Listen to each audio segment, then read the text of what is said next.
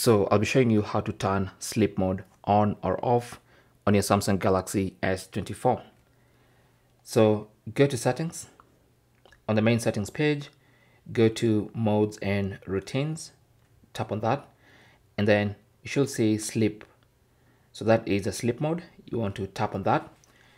And when sleep mode is off, this button will say turn on. And so to turn on sleep mode, just tap on turn on.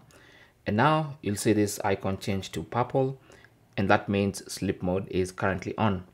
And you can tell it's on because of this little sleep mode icon in the status bar.